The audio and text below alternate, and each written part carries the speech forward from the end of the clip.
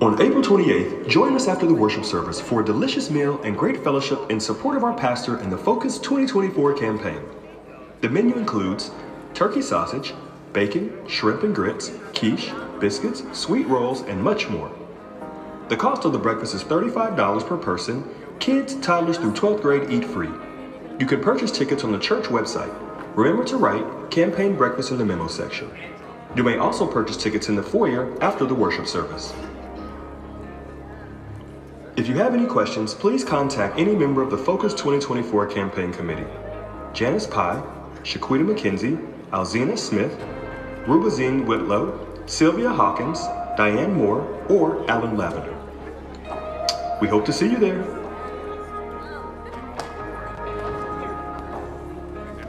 Bible study will not meet on Tuesday, April 2nd or Wednesday, April 3rd. We will resume our studies on Tuesday, April 9th and Wednesday, April 10th. Have a blessed Holy Week and spring break.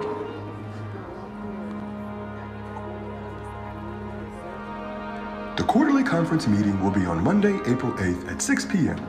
This meeting will be held at the church and facilitated by our presiding elder, Reverend Larry Hudson. The meeting is open to all Allen Temple members, officers, and ministry. Presidents are encouraged to attend as well. The Allen Temple Lay Ministry invites you to attend Sacred Speech Seminars hosted by the Connectional Lay Organization. These seminars' purposes to enhance the engagement and interaction of congregation during the preaching or teaching experience. There are 3 one-hour seminars remaining over the next 3 months. Please tune in to broaden your understanding of effectively delivering and responding to God's Word. Links are provided in the e-bulletin. The nursery is available on Sundays during the worship service for children aged 1 to 5 years old. Kindergartners will also attend Children's Church. Our nursery team is eagerly waiting to serve your little ones. We're located in the foyer area. If you have any questions or needs, please contact Sister Cousin at CARISALYN75@AOL.com.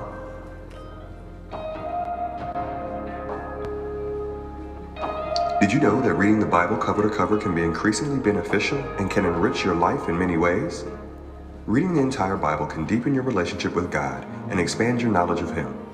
You can experience the complete plan of salvation from Genesis to Revelation and discern how God is leading you today.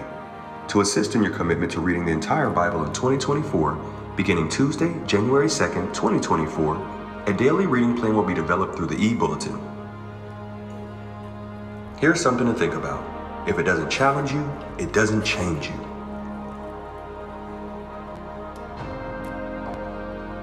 Join an Allen Temple Fellowship group where you'll come together monthly with other members to fellowship, laugh, and encourage each other.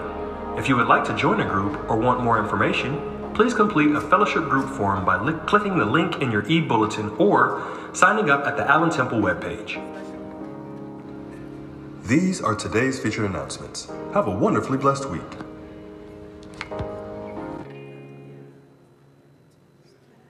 Greetings. My name is Dr. Joseph N. Cousins, Sr., the pastor here at Allen Temple African Methodist Episcopal Church, bringing you greetings and thanking you for coming to be with us this day. Whether you're worshiping with us in person or whether you're worshiping with us virtually, we're glad that God led you here today to be with us. Here at Allen Temple, we pride ourselves on being the church that's at your service. For we believe that God gives us 4 basic principles: to teach, to go, to serve, and to grow, that allow us to be of service to God's kingdom. First of all, we teach because we believe the Bible shows us that we must study to show ourselves approved, being those that are not ashamed to be able to effectively divide the word of truth. We go because as Jesus sent out his disciples, Jesus sends out each and every one of us to go and to make disciples that the kingdom of God might continue to be edified. We serve because we believe that Jesus, who is God and the Son of God, did not come to be served, but came to serve, and so we should serve. And finally, we grow. When we do all the other things, when we teach, when we go, and when we serve, God will allow us to grow, because each day God will add to the number of those that are celebrating and fellowshipping here with us at Allen Temple. And we have evidence of that because you are part of that number today. And we pray that God would lead you to come on and join us and be a part of the ministry here at Allen Temple. But until that time, enjoy yourself, celebrate with us. And again, we thank you for stopping by Allen Temple AME Church of Woodstock, Georgia, the church that's at your service. Amen. Praise the Lord, everybody. Oh, give thanks unto the Lord this morning, everybody. Won't you stand on your feet and worship with us this morning? Won't you pray with us this morning? Let your heart be glad this morning that guess what? He is risen. He is risen this morning. Oh, thank you, God, for Jesus. Let us pray. Father God, we come to you this morning with thankful hearts. We are so grateful that you loved us enough to die for us, Lord. We are grateful that we don't know where we would be if you didn't love us like you loved us. We are grateful that we are living to see another Resurrection Sunday. Oh, many in our families, many of our friends are not here this Resurrection Sunday, but here we are. Here we are. We're going to leave our trouble at the door and praise you with everything that's in us this morning. Oh, bless this choir, Lord, that when they open their mouths, the Spirit will come down and somebody will be blessed. And more importantly, our song may save somebody this morning. Oh, bless the pastor and these ministers as they minister unto us. Let your Spirit fill this place. We are grateful, Lord. We are receiving. We are humble. And we are your service this morning. Our souls say amen and thank you. Thank you. Thank you. Thank you, God.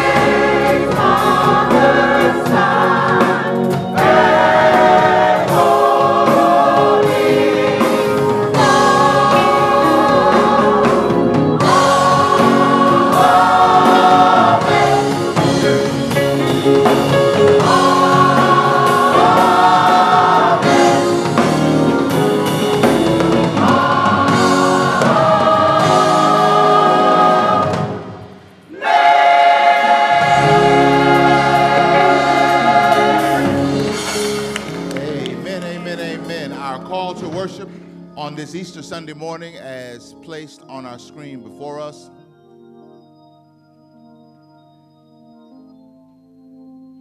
And truly I can say I was glad when they said unto me, let us go into the house of the Lord. Our feet shall stand within thy gates, O Jerusalem.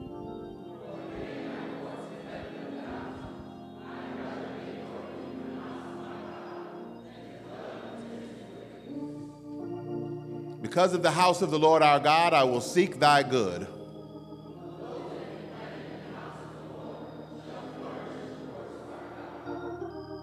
Blessed are they that dwell in thy house. Lord, we love your habitation. We love the place where your honor dwells.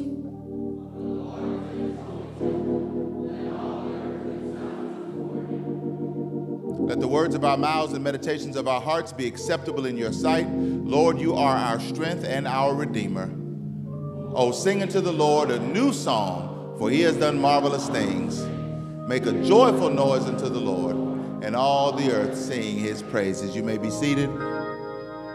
And we will now sing the praises of the Lord as we bless the Lord for our choir today. Come on, let's give God some praise for our choir and our music ministry as we sing praises unto the Lord.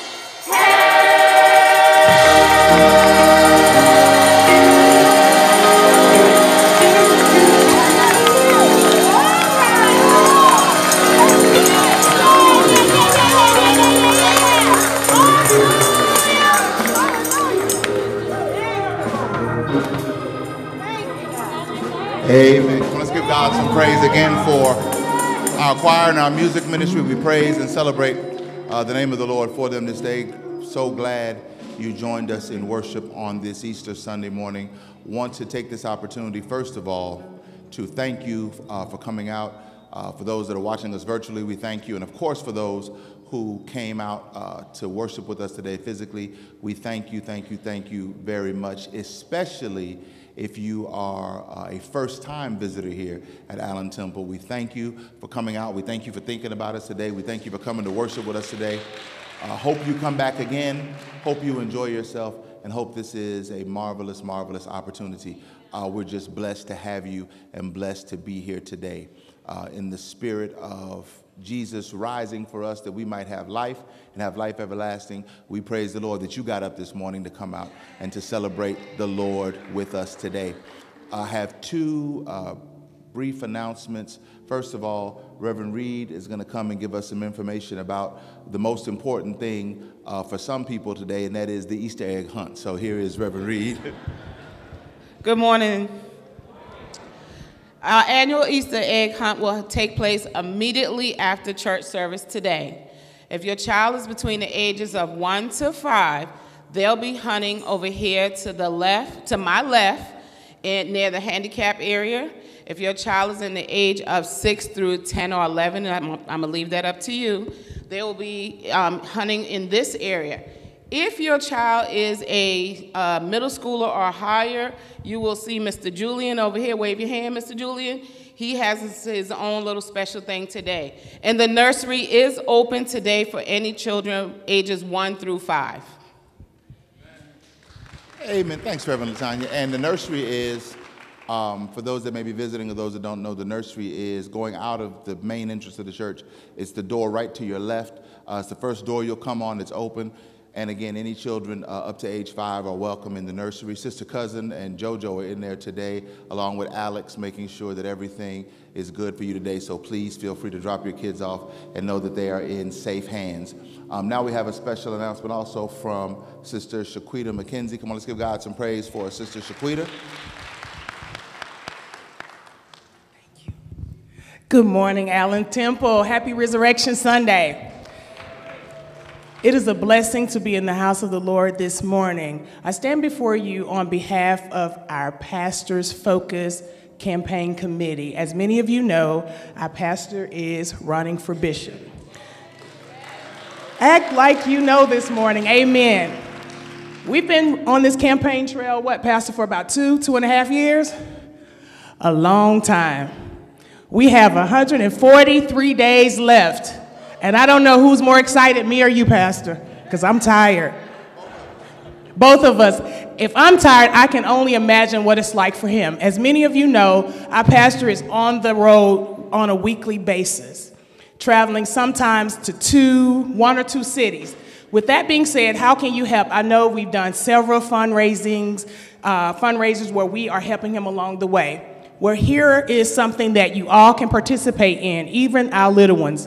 How many of you right now have a gift card stuffed in your wallet or your purse that you forgot? When I clean out my purse, I have more gift cards fall out than I do change. So with that being said, starting for the month of April, we are going to do a gift card drive for our pastor. Right outside in the foyer by the sign, there will be a box. I don't care if you have $5 on that gift card, if you used it, or if you just want to go in the store and get a $5 or $10 gift card. Our pastor has to eat on the road. He has to have gas. He has to have snacks, all of those things. So whether it's a Kroger gift card, a Chick-fil-A gift card, a gas card, whatever that is, please, ma'am, please, sirs, little ones, bless our pastor by simply just dropping that gift card in that box. Even if you've used the gift card, but you know it's a couple of dollars left on there, drop it in there. That'll get him a nice diet Mountain Dew. Also, all of us travel at some point, even if you just travel downtown and do a staycation. I'm sure many of you have points. Did you know you can transfer your points? So even you don't have to use them all. If you just transfer points to our pastor, whether it's 1,000 points, 2,000 points, and it would be nice if we could transfer enough Delta miles that he didn't have to drive to his destination. He could just simply fly. Do you know how much time that would save him on the road, just jumping on a flight and going to a destination that he may have to drive 8 hours to? Those points will add up. So next Sunday on the screen, we will have how you can transfer those points to him. They could be Marriott. He loves the Marriott. However, he's not opposed to the Hilton or any other major brand. Last things. If you work for one of these organizations and you have a family and friends discount, add your pastor to that, because I'm telling you, that's how I travel. I have a Hilton family and friends discount, and I don't ever pay full price when I stay somewhere as a result of that. So anything that you can do, please, ma'am, please, sirs, help our pastor out. And if you can't do anything else, just continue to pray for him and his family. Thank you. Amen. Shaquita. I know, that's right. So look, Shaquita done grabbed my phone. So look, I thank everybody, and let's give God some praise for Sister Mackenzie again. And especially for those who don't know and those who are visiting with us today. As Sister Mackenzie stated, I am aspiring to be a bishop in our church. In the African Methodist Episcopal Church, we have bishops in our church who serve in an administrative capacity, who, as the Bible says, oversee pastors and oversee churches. And in our denomination, this is an elected position in which you actually campaign for, you run for. There are about 1,800 delegates that will be gathering in Columbus, Ohio in August for the election. And one of the things that we must do as those who run or aspire to be bishop, you do go different places, you do campaign, just like any other campaign. If you're running for something, we have to travel, we have to be seen. And I thank her and I thank all of you so very much. Just this week alone, and she's correct, I'll be heading to Savannah on Tuesday, I'll be heading to Birmingham, Alabama on Wednesday, I'll be heading to Memphis, Tennessee on Friday, and that's just this week alone. Then next week I'll be in Little Rock, Arkansas, and then the list just goes on and on up through August. So anything you can do would be very helpful because truly it's just appreciative. I'm appreciative of it, Sister Cousin's appreciative of it, all of us are, and we thank you so very much for all that you do. And also, especially those who are visiting today and those members as well, if you have not signed up for our constant contact communication, you can do it right from our website, allentempleame.org, and you'll be able to see how to sign up for constant contact. Every Saturday at 8 o'clock in the morning, an electronic newsletter goes out letting you know everything that's going on in the church, so you'll know exactly what's happening, you'll know the upcoming events, and you'll be able to plan accordingly, and we'll know exactly what's going on in our church. So we praise and thank the Lord for everyone this very day. Matter of fact, we haven't done this in a while. We don't do this as often as we should. You know, it was funny, and Brother Victor said this. 4 years ago, I was telling my wife this morning, 4 years ago on Easter, the sanctuary was empty. Most sanctuaries, not all, but most across the world were empty on that Easter Sunday morning because we were suffering from the effects of COVID-19 coronavirus. But here we are, gathered 4 years later, church full, praising and celebrating the name of the Lord. And we ought to thank and praise God for that. One of the things that got lost in translation is the fellowship amongst each other. It's one of the things that we missed out on, that we got lost in, simply because of the fact that we were apart for so long. And even down to letting first-time visitors know we're excited that you're here, and we are so excited you're here. And I want to thank Brother Mike Patton, the other day, Brother Patton said to me, our vice chair of our trustee board, said, Pastor, you know, we ought to be able to lift up those first-time visitors, especially that come out to church. I'm not going to ask you to stand, I'm not going to ask you to raise your hand. We just want to let you know we're glad that you are here. But one of the things that we are very glad you are here, everyone, but we're glad you're here. And one of the things that I want to take a moment to do today, and our band, they know what to do during this time. Let's just take about a minute or two, and you can stay in your section, you can stay in your area, but let's bring back something we haven't done in a long time. Just stand wherever you are, greet somebody, let them know Happy Easter. I'm glad to see you in the house of the Lord this morning. You don't have to go far from where you are, but just right around your area, take a moment, greet, gather, fellowship, praise, and celebrate the name of the Lord, just for a moment or two, to let the world know we're glad we came out this morning to see about a risen Savior.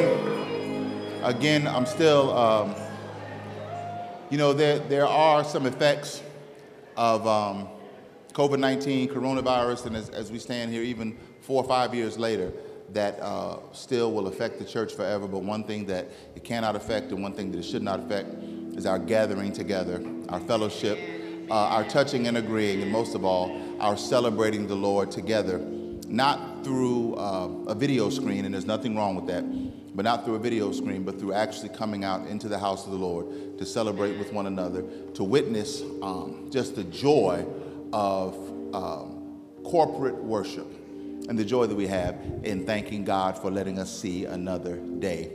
So my sisters and brothers, as we transition, come on, let's give God some praise. It's offering time.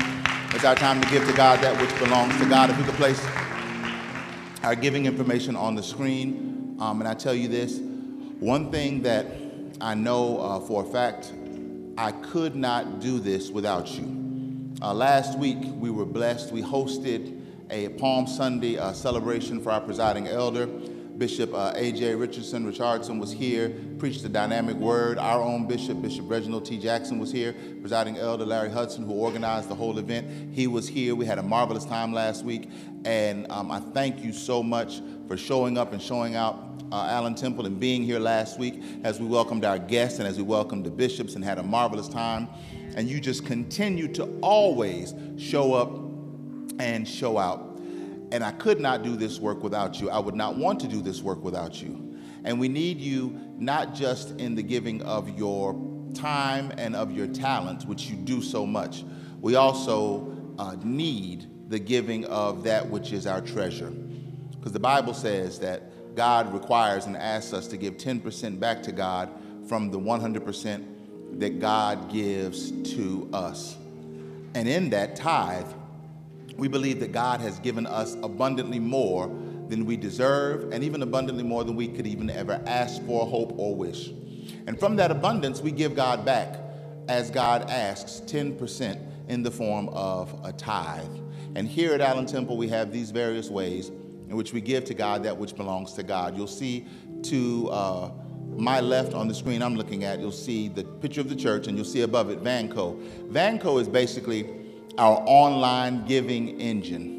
And just to clarify, last week a friend of mine visited, a couple weeks ago actually he visited, and he said, I didn't see y'all pass the basket.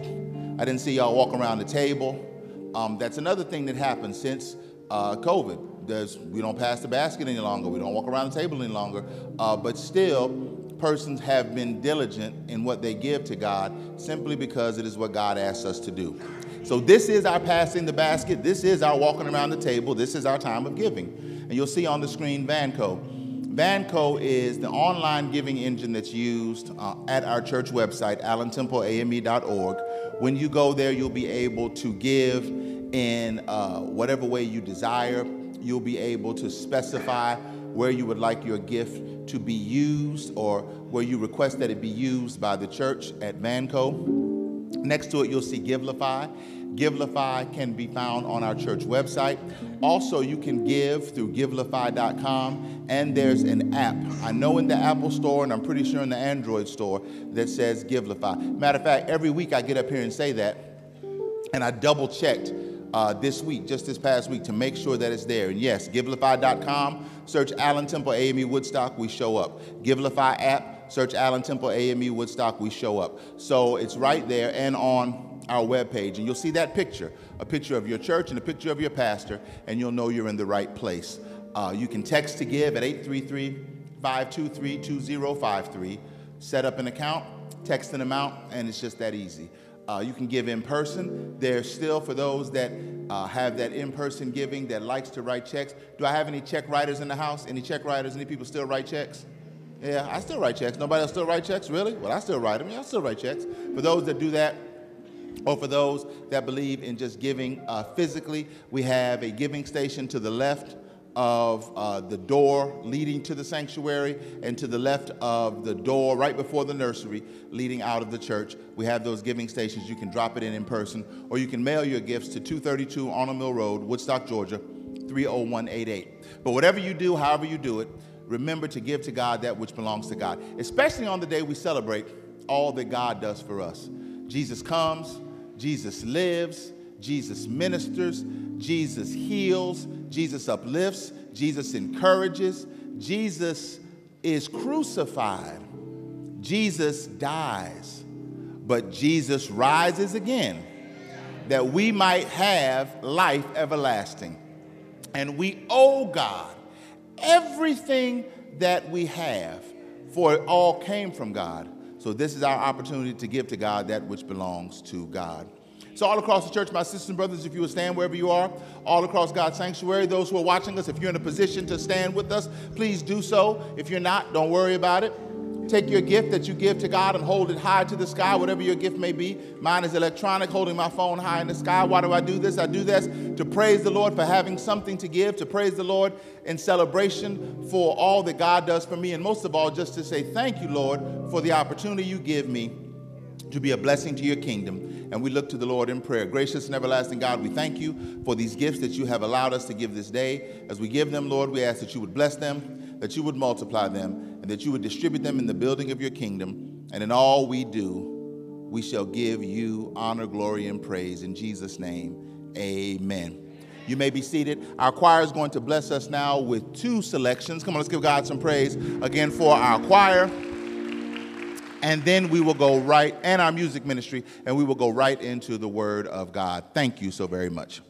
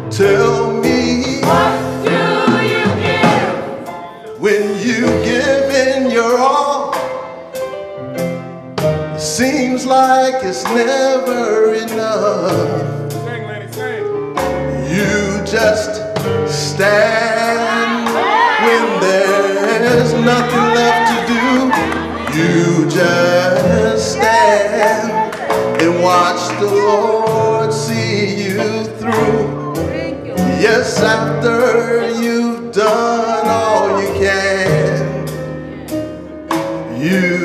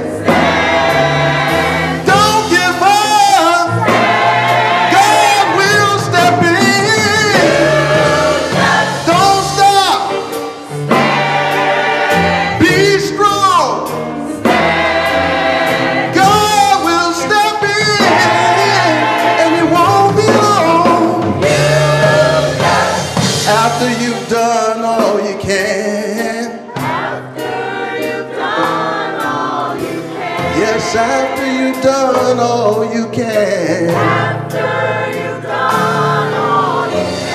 After you've gone through the storm. After you've done all you can.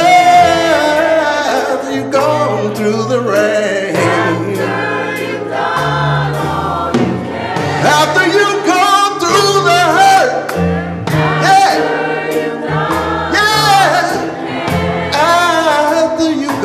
Through the pain, after you've done all you can. You prayed, you cried, you prayed, you cried, you prayed, you cried, you prayed, you cried. After you've done all you can, you just stand.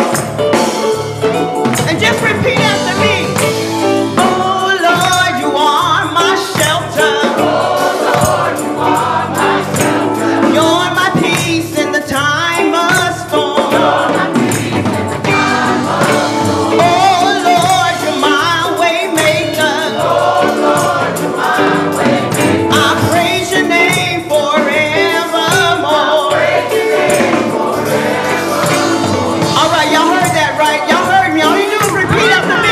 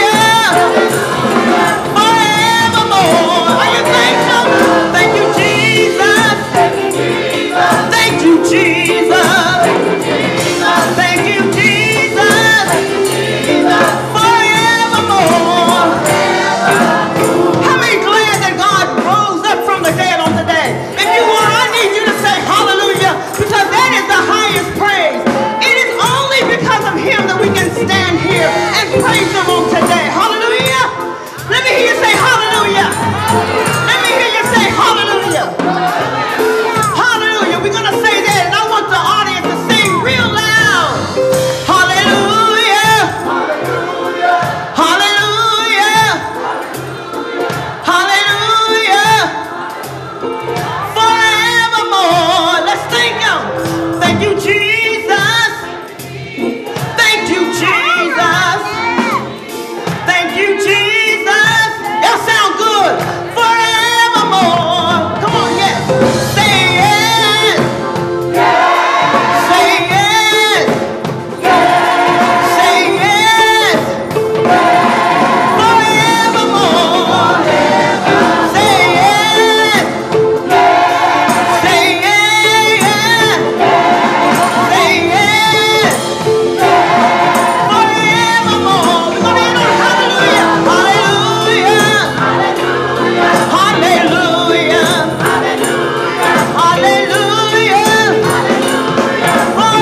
Forevermore. Hallelujah. Hallelujah. Hallelujah. Forevermore. Hallelujah. Come on and praise him. Praise him for the word that comes up. Praise him. Hallelujah.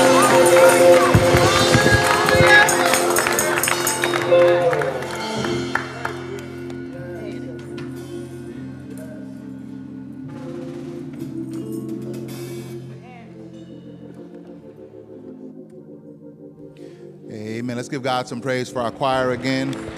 Our music ministry, we praise and we celebrate the name of the Lord for them on this Easter Sunday morning, 2024, where we are glad that we are here, but we're even more glad that Jesus rose that we might have life and have that life more abundantly. If you would just join with me for a word of prayer.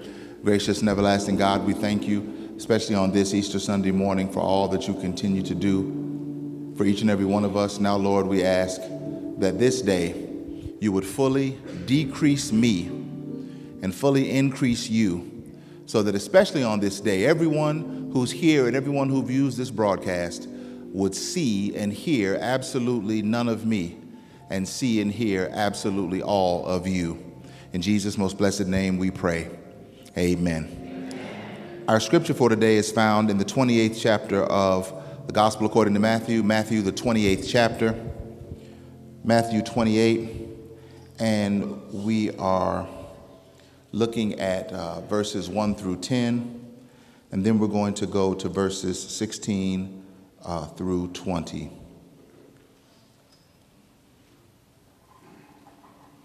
Matthew 28, 1 through 10, and then we're going to 16 through 20. It's on the screen, but for those who want to take a moment to find it for yourself, we're going to give you a moment just to find it. Matthew 28,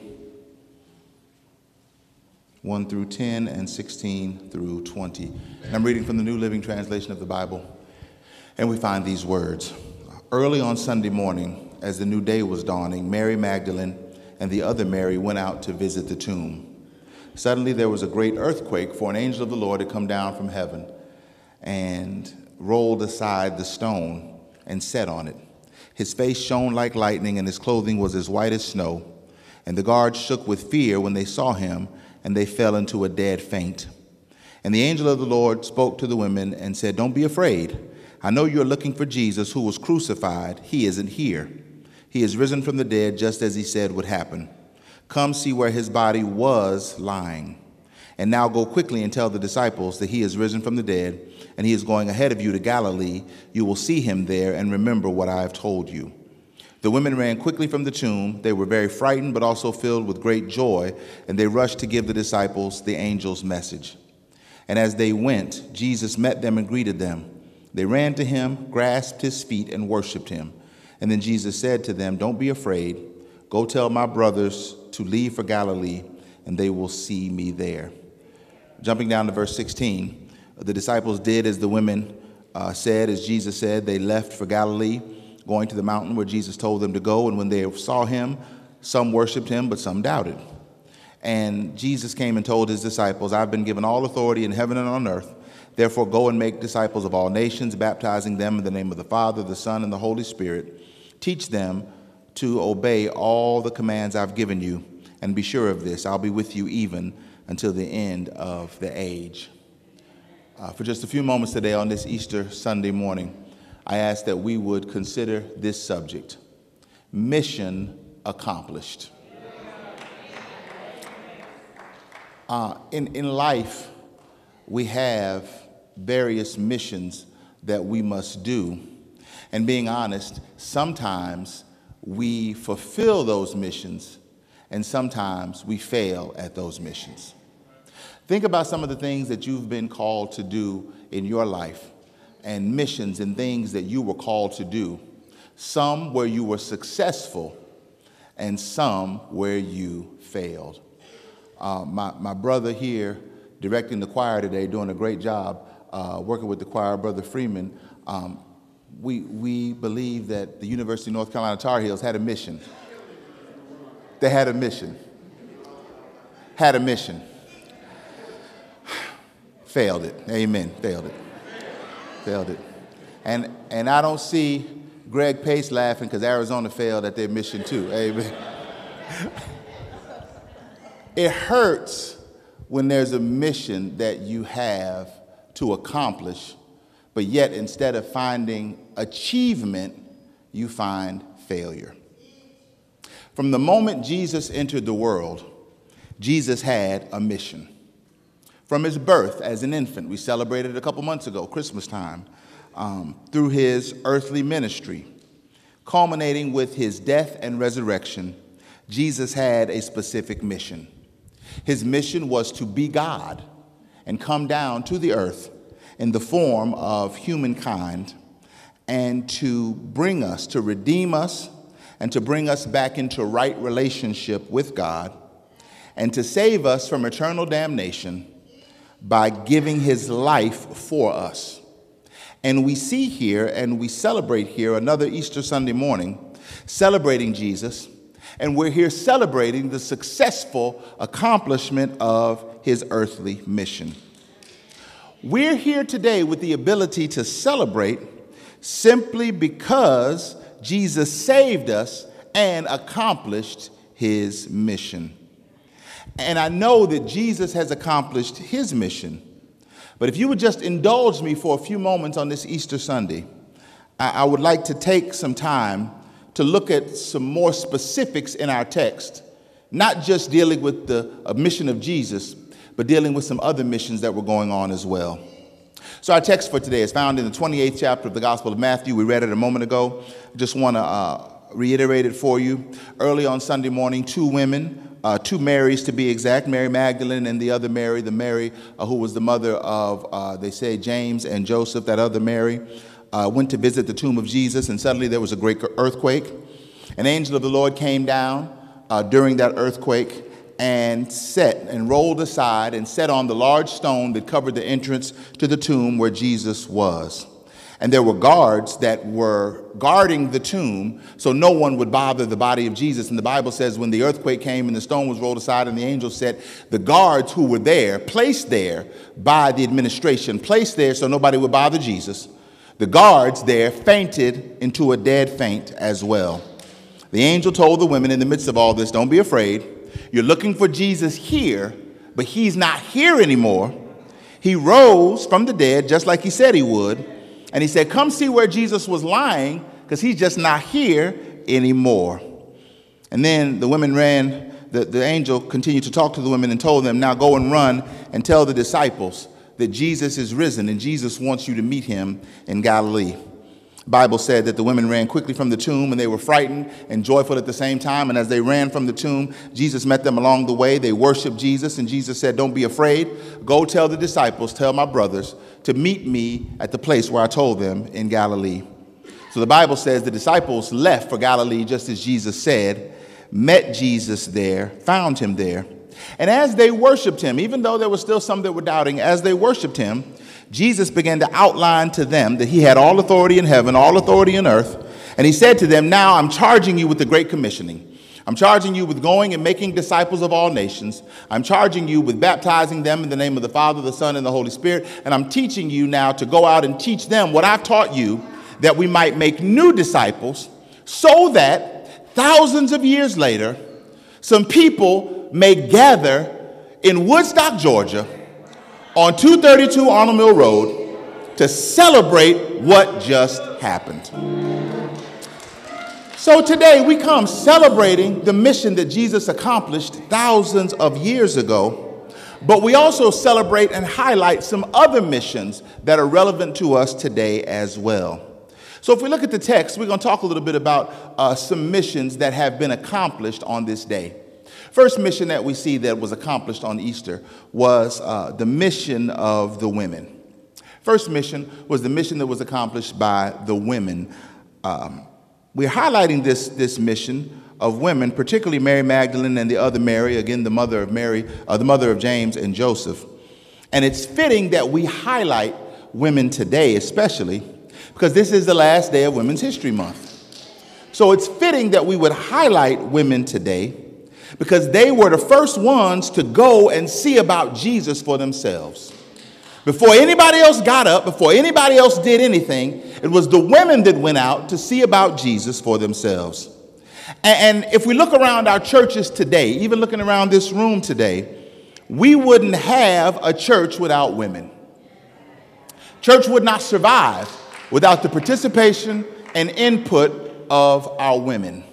And it is the women that are the backbone of our church. Matter of fact, my 91-year-old mother is still working on behalf of God's people, specifically women, advocating and arguing and pushing for there to be equality on all levels and in all places, simply because she wants the world to know that women truly matter.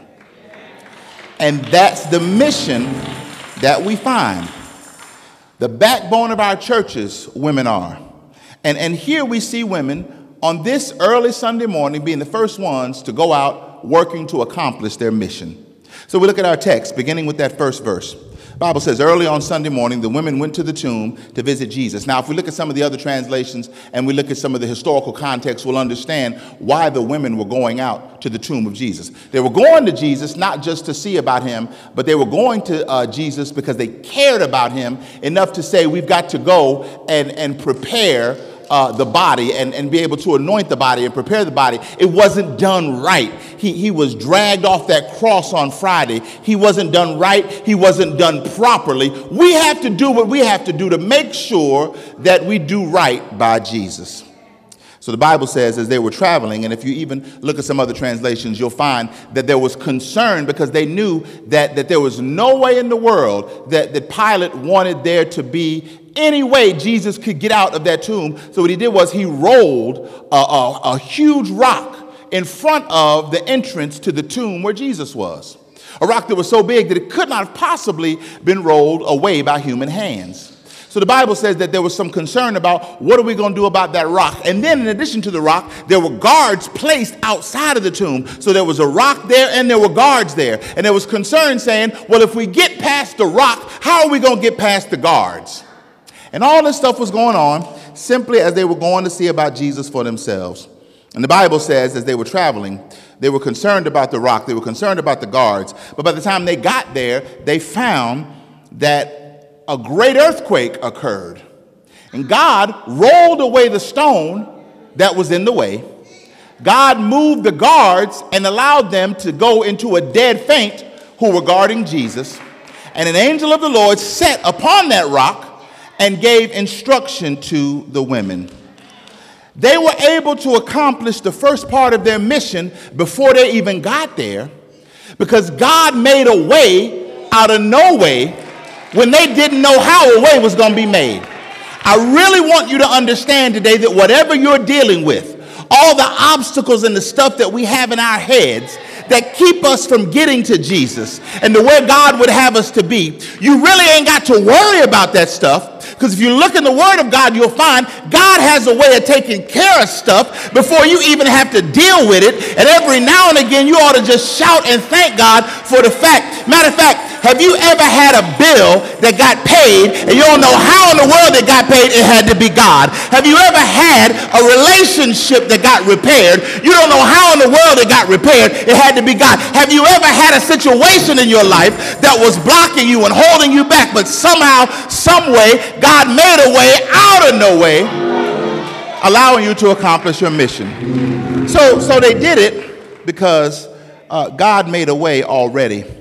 But then the angel started speaking to him, and the angel said, you thought your mission was to come and anoint the body of Jesus, but he ain't here. And he said, he rose just as he said he would. And he said, now I give you another mission. And the mission I give you now is go out and tell the disciples what you saw here today. So they left to tell the disciples, and along the way Jesus met them, and Jesus encouraged them, and they went on to tell the disciples, and they were able to accomplish the real mission God had given them for that day. They went there with one mission and found that God already took care of that.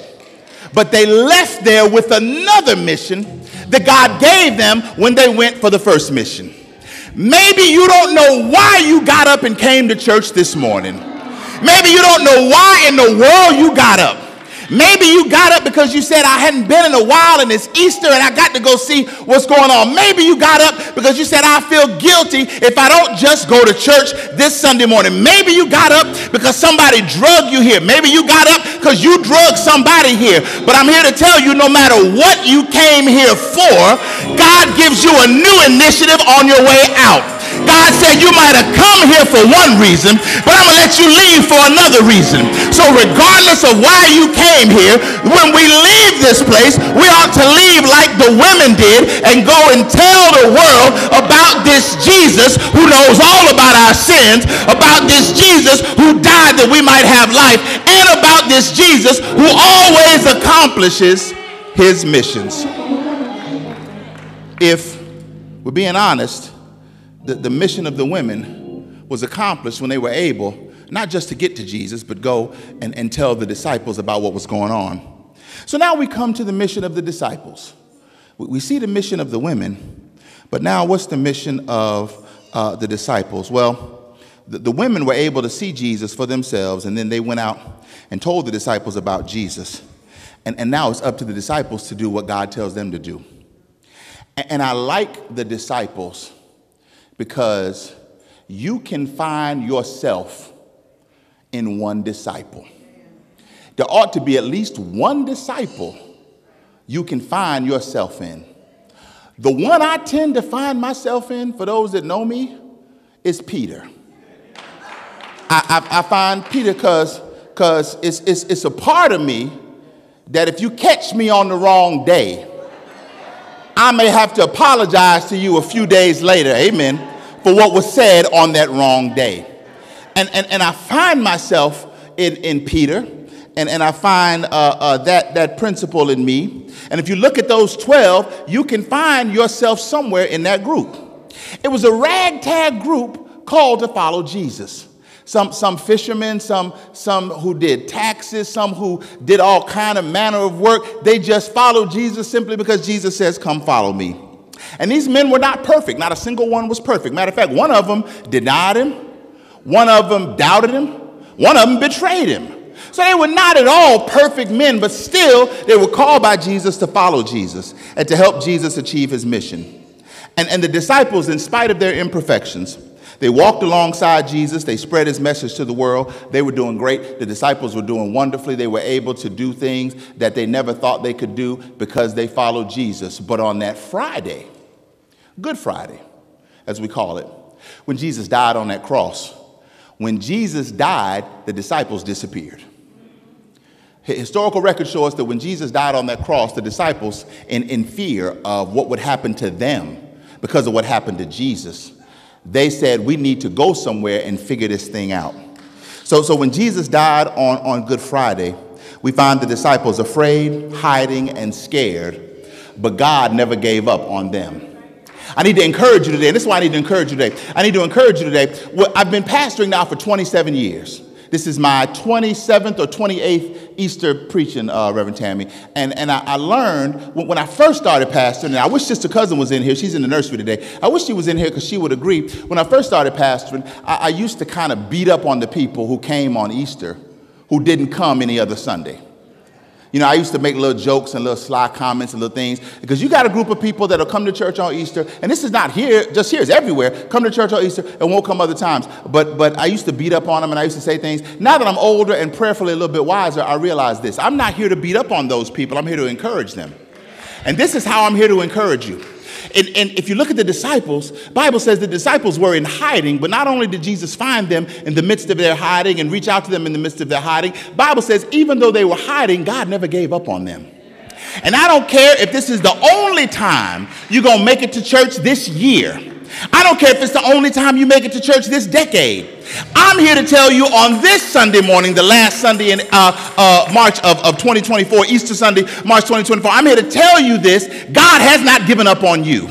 Regardless of what you might be dealing with, God has not given up on you. Regardless of your fear, God has not given up on you. Regardless of insecurity, God has not given up on you. Regardless of your sins, God has not given up on you. Regardless of anything that you've done, I'm here to tell you unequivocally, stop hanging your head down.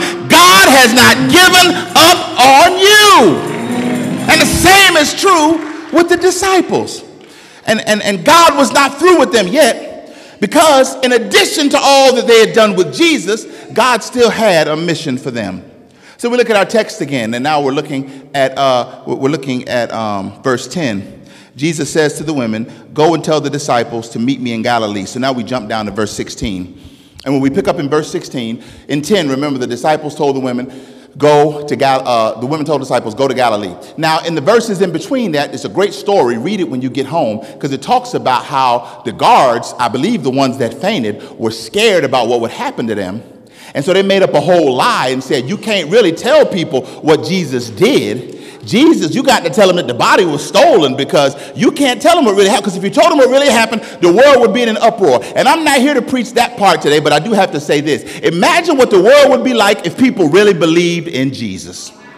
Imagine what the world would be like instead of trying to peddle Bibles for money. Come on, somebody. People would actually get up and read the Word of God and see what Jesus did for them. Imagine what the world would be like if we didn't just talk about Jesus, but we actually believed in Jesus.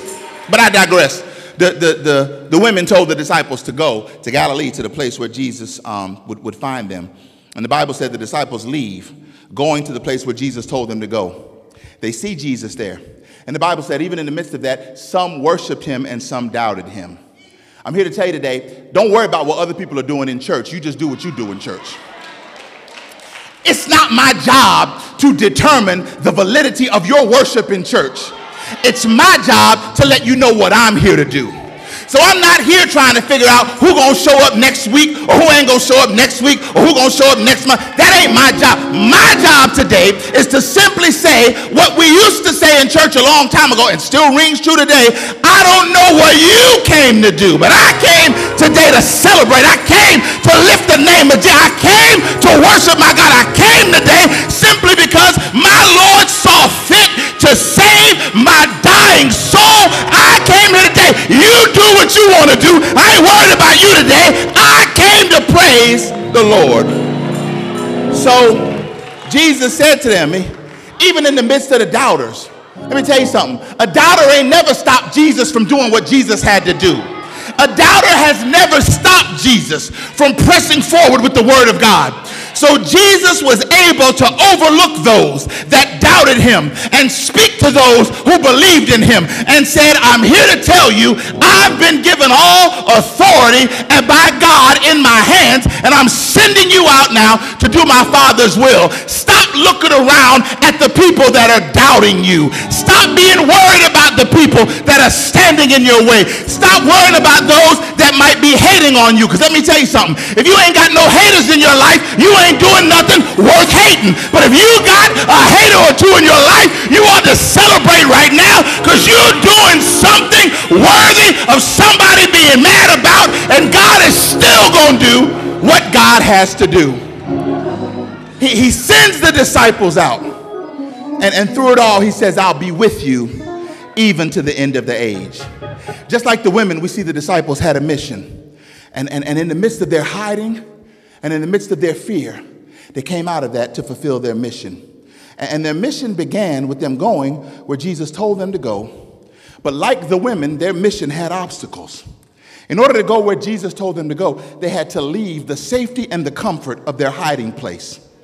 They had to go out and face opposition, even facing people that wanted to kill them, and some of them did die, wanting to kill them same way they killed Jesus. And they had to overcome the fact that even though they were traveling together as a group, there were some that believed and some that did not believe. But just like the women who had to overcome the obstacle of the guards and the obstacle of the stone, these disciples who overcame the obstacle of fear and the obstacle of opposition and the obstacle of doubt still went out to see Jesus for themselves. And they accomplished their mission by meeting Jesus where Jesus told them to go. And Jesus said, now that you've met me here, I'm going to give you something to leave with. See, remember we talked about the women earlier today, and we talked about the women a little bit ago and how they were able to tell the disciples where to go to meet Jesus. So the women were specifically to tell that group where they could meet Jesus. And then that group was tasked by Jesus to go out and tell the world where they could meet Jesus. And Jesus said to them, now I need to tell you what to do. You got to leave this place, but you got to leave this place talking about what I've taught you. He said, don't even leave this place. And it's interesting. As much as Jesus had done, Jesus didn't tell the disciples, leave this place and tell the people what I look like. He didn't say, leave this place and tell the people how good I look. He didn't say, leave this place and tell the people how strong I am. He didn't say, tell the people. He simply said, leave this place and go and teach them everything I've taught you.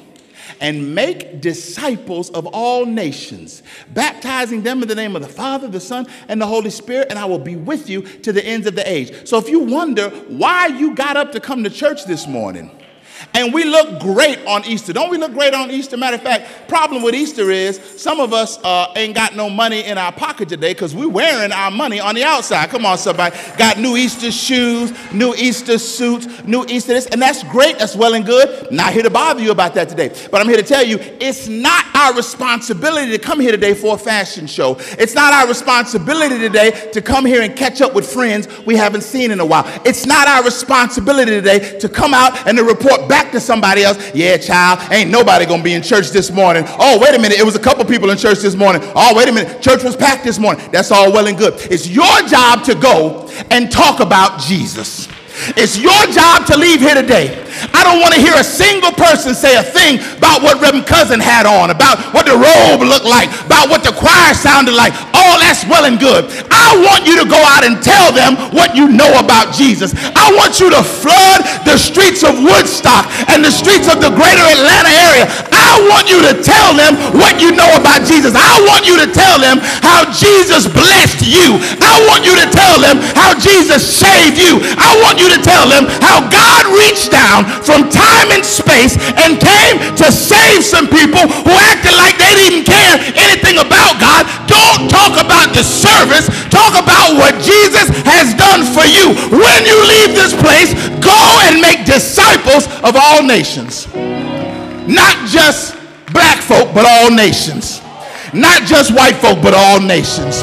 Not just Americans, but all nations. Not just those who come from border countries we like, but don't come from border countries we don't like, all nations. Go out and tell everybody you know about the goodness of God. Your mission today is to talk about Jesus to everybody who'll listen. Because that's the mission of the disciples. So the mission of the women we got, the mission of the disciples we got, and now we're looking at the most important mission of all. That's the mission of Jesus. The women, they accomplished their mission by finding him and sharing his message and where to meet with the disciples. The disciples accomplished their mission by going out and even in spite of the fear and the doubt and the difficulty, they found Jesus where Jesus told them to go. And they shared God's word with the world. And now we come to the most important mission of all.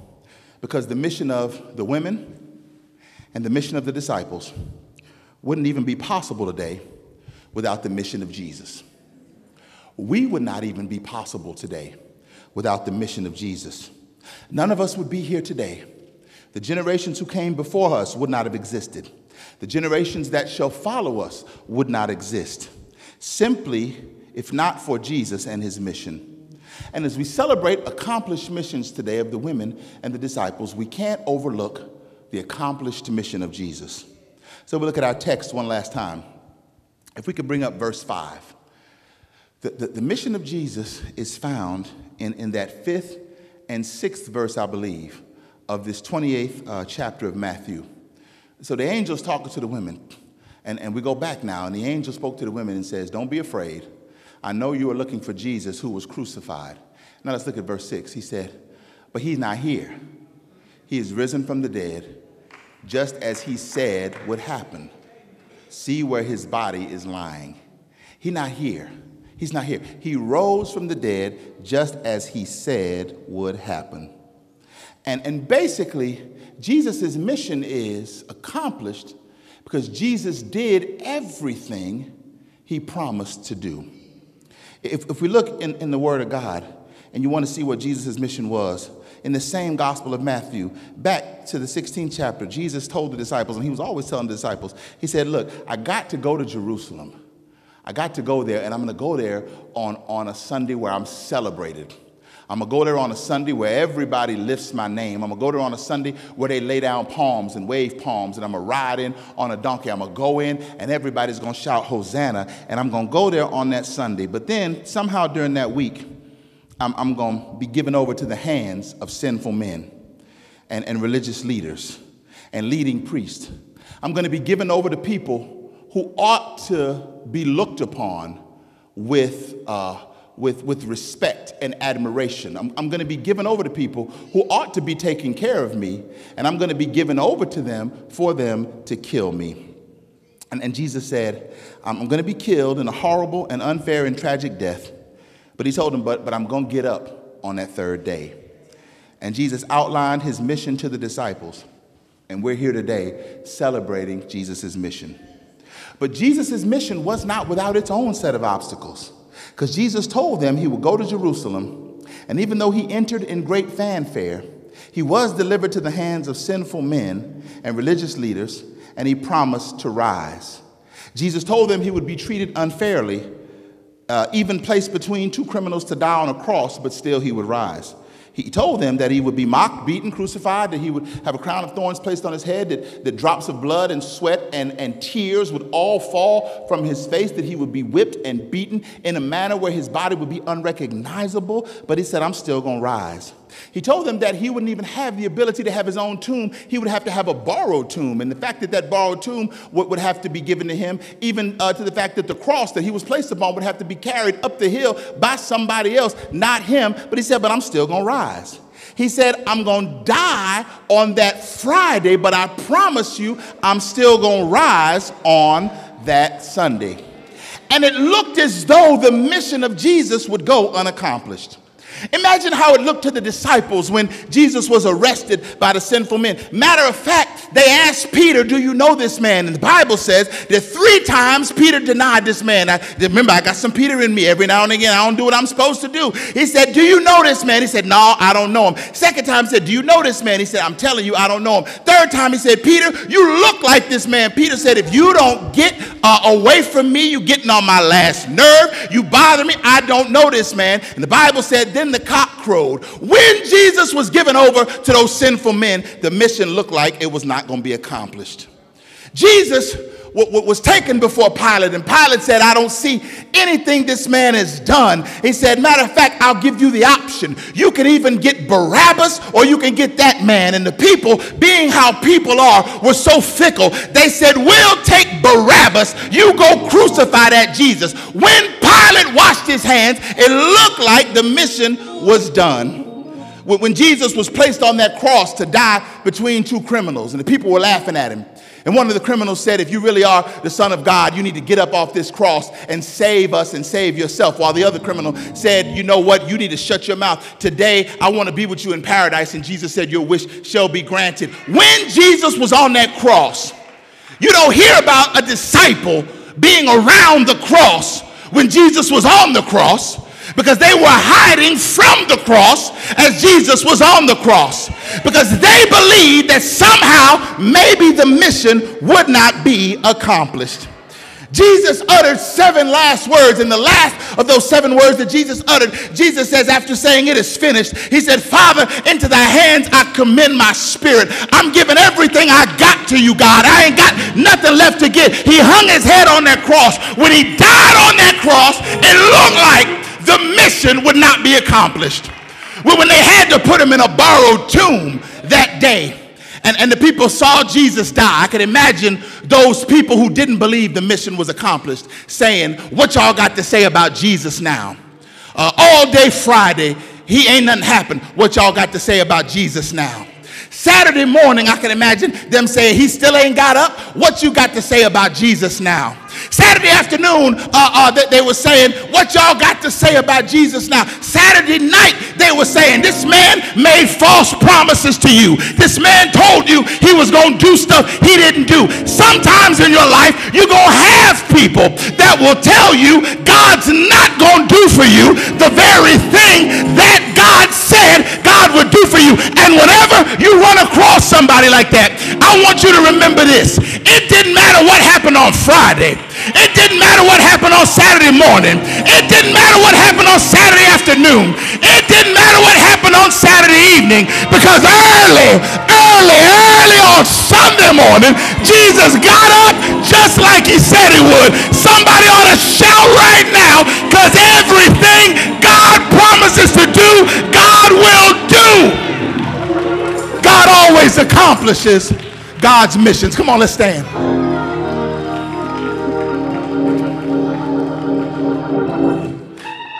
On that Sunday morning, he got up with all power in his hands so that he might distribute that power to us.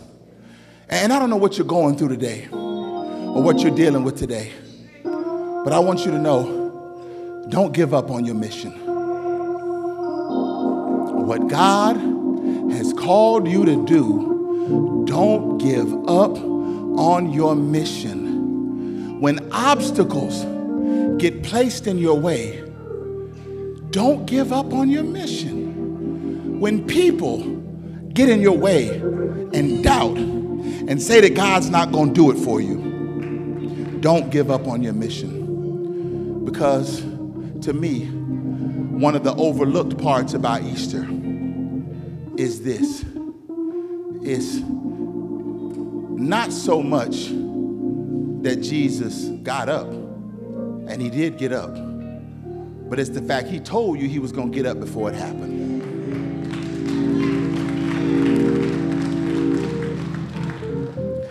As we're starting baseball season, one of the greatest baseball legends in folklore is Babe Ruth calling his home run.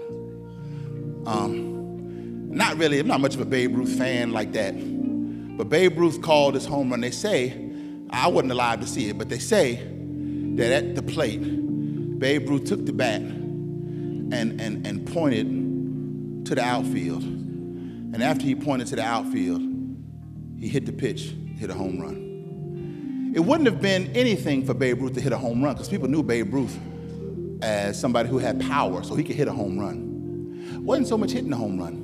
It was the fact he told you he was going to do it before he did it. Jesus not only rose with all power in his hands, but he told you he was going to do it before he did it, and then did what he said he would do.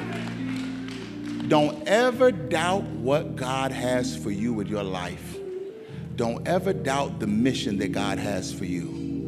And right now, you may be saying, well, Pastor, you don't know my situation. You don't know my circumstance. You don't know my story. And I don't. But I know my Jesus. And I know that no matter what he promised to you, if he said he was going to do it, he's going to do it. So I have 3 things for you today. And you can go and enjoy brunch, enjoy hunting Easter eggs, enjoy looking for little chocolate bunnies in baskets. Have a marvelous time, but just know that ain't your mission. Your mission is to leave here, make disciples of all nations, Baptize them in the name of the Father, the Son, and the Holy Spirit. Teach them what Jesus taught us, and to know that Jesus is going to do everything he said he would do. So if you're one who doesn't have a relationship with our Lord and Savior Jesus Christ, that's what salvation is about. That's what today is about. Jesus comes to save us all. He comes to bring life and bring life everlasting and abundantly. And in order to be saved, it's not a hard formula or a difficult formula to be saved. All you have to do to be saved is confess with your mouth and then believe in your heart. So you got to not just talk the talk, you got to walk the walk. Say it with your mouth, believe it in your heart that Jesus died, and as we preached about today, rose again like he said he would, with all power in his hands for you, and you shall be saved. So if you're one who desires salvation, you can come down right now. You can see us after church. If you're watching us online, you can reach out to us and let us know. You don't even really need me for this part. You don't need me. You don't need anybody for this part. All you need to do is say to yourself, you can pray it, you can say it however you want, but say, Lord, I confess with my mouth and believe in my heart that no matter what I've done, no matter the mistakes I've made, no matter how much I've messed up, I know you died to save me. I'm embracing and receiving your salvation. Thank you, Lord, for saving me. Secondly, if you're one who does not have a church home, a place where you can go, a place where you can join the fellowship of believers and bear witness to the manifestation of God every day and bear witness to the promises of Jesus being fulfilled in lives right in front of you, we would love to have you here at Allen Temple. We are blessed now that for the most part, we're picking back up. Things are picking back up. Persons are coming back out. But there may still be some that say, well, Pastor, I just don't feel as safe anymore, and I don't feel as safe anymore, and that's up to you. But at this point, you have to ask yourself the question. I'm saying it might not be safe to come to church, but how safe is it really to stay away? Let me say that one more time. It might not be that safe in your mind to come to church, but it's a whole lot less safe to stay away from church. We'd love to have you be a part of what God is doing here at Allen Temple. All you have to do, you can come down right now, meet us in the middle. One of our ministerial staff will meet you. We'll take it back to the old days. Our stewardesses will come out and meet you and greet you right where you are. But if you're one who's looking for a church home, we'd love to have you come down and be a part of what God is doing here at Allen Temple. You can talk to us after service. You can see us now. You can reach out to us however you so desire. We would love, love, love to have you. And lastly, if there's anyone who desires a word of prayer today, and you just say, Pastor, I hear what you're saying, but I need a little bit more help on accomplishing my mission. Just right where you are, if you feel comfortable. And this is for you, Reverend Tammy. Grab the hand of the person next to you if you feel comfortable. Reverend Tammy told me, she said, I'm up there with you by myself every Sunday, and you up there preaching. I ain't got nobody's hand to grab. So today she got Reverend Sandy's hand to grab. Grab the hand of the person next to you if you feel comfortable, as we all look together to the Lord in prayer. Gracious and everlasting God, we thank you for this time you've given us on this Easter Sunday morning. We pray, Lord, that through your word, someone understands more about you, about their mission, and about the fact that you accomplish every mission that you ever undertake. We ask, Lord, that through this word, lives would be changed. Through this word, that persons would come to know you better for themselves. Through this word, that they wouldn't even remember who Joseph's cousin was, because Joseph's cousin doesn't matter. But they would remember who Jesus Christ was, because Jesus Christ is all that matters. And that we will go out and share with the world and let them know that we serve a God who never fails to accomplish any mission. God did it with the women, God did it with the disciples, and God certainly did it with Jesus. And for that we are thankful, for that we're grateful, and for that we thank you for rising early on that Sunday morning with all power in your hands. And we shall forever be giving you the honor and all the glory and all the praise. And all God's people said amen, amen, and amen. Praise God, from whom all blessings flow.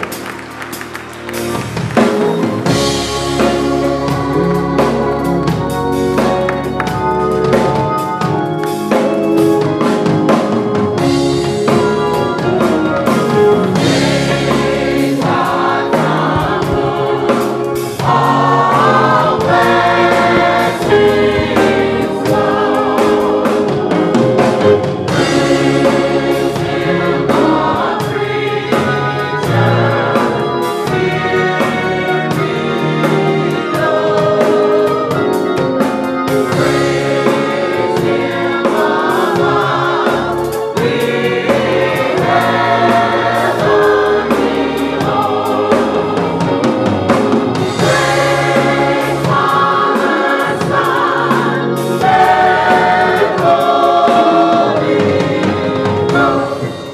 And now may the Lord bless you and keep you. May the Lord make his face to smile upon you and be gracious unto you. May the Lord lift up the light of his countenance unto you, giving you his peace now, henceforth, and forevermore. And all God's people said,